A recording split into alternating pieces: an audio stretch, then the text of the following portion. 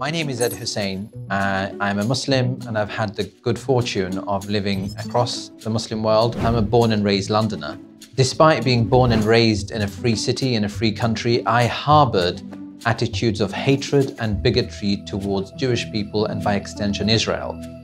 I don't often talk about this, but given the rise of extremism and anti-Semitism in our midst, here in the West, but also in the Middle East, I think it's absolutely necessary, in fact, religiously obligatory on Muslims who've gone through that journey to talk about it. So why did I hate Israel?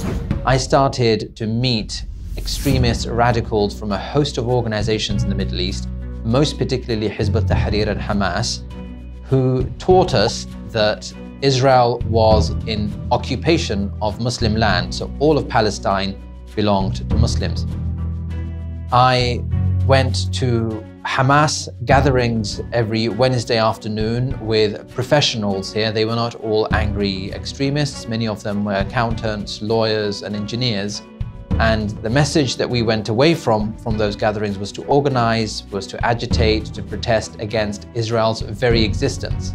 For me, there was a major turning point that made me question our attitude towards Israel. I was driving along with a group of friends from a radical Islamist organization, and they saw Jewish people on a Saturday afternoon, and in North London they turned around and pulled down the window and said to them, "Go back to Israel." At that point, the inconsistency, the stupidity, the flaws in their argument came to my mind, that how can you, on the one hand, say that Israel has no right to exist, but when you see Jewish people, ask them to go back to Israel? And that then took me on an entire journey of questioning, of wondering about our attitudes towards the Jewish people, whom, by the way, the Prophet Muhammad welcomed in Medina. We forget that at our peril. My view towards the Jewish people, and by extension Israel, changed when I lived in New York. I encountered the warmth and hospitality of Jewish people. I studied Jewish literature, the influence Musa bin Maymun or Maimonides had on Islam and Islam had on him.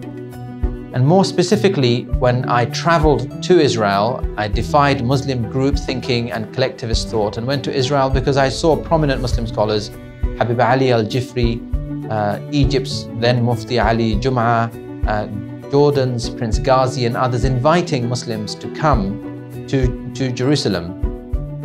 And during that journey to Jerusalem, I met with Jewish people as well as Arabs. I met Palestinians as well as Israelis. And I realized that we had been blinded by the extremism and bigotry and the hatred of Jewish people that continues to nourish angry Arab literalists who came to the West, brought with them an attitude towards hadith literature that caused us problems here and problems in the Middle East. For example, teaching us that the last battle, this imagined apocalyptic battle that would take place between Jews and Muslims, and some tree would say to every Muslim, "Oh, Ya Abdullah, there's a Jew behind me, come and kill him." The last day wouldn't appear before this imagined battle would happen. What we miss in all of this as Muslims is that early Muslims rejected this kind of illogical, perverse hadith. The focus on hadith always was it in compliance with the Quran? Was it in compliance with the Prophet's character? And did it make sense with the history and the seerah and the overriding compassion of Rahmatan lil Alameen, the mercy to mankind that the Prophet is described by God in the Quran? As I traveled across the Middle East, studied in Syria and Saudi Arabia, I realized that these were allegations against the Prophet that don't stand up to modern scrutiny.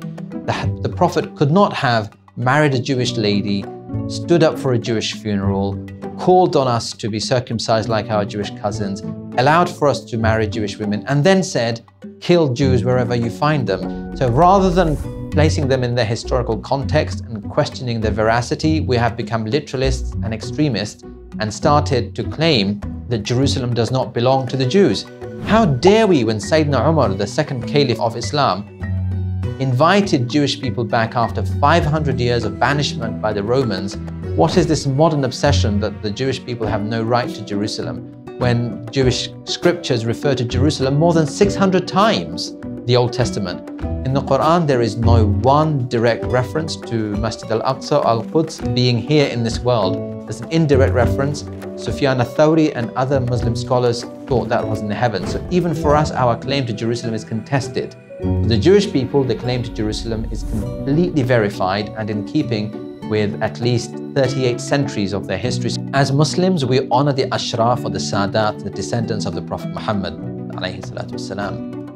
What then of the descendants of hundreds of other prophets? The Jewish people today, we forget Yaqub or Jacob is another name for Israel or Israel. So we should honor them and challenge the extremism and bigotry whenever it comes up in our masajid, in our mosques, on our websites, in our university campuses. This hatred of Jewish people must end. And we have other problems inside the house of Islam. And my next video on JTV will talk about some of those problems.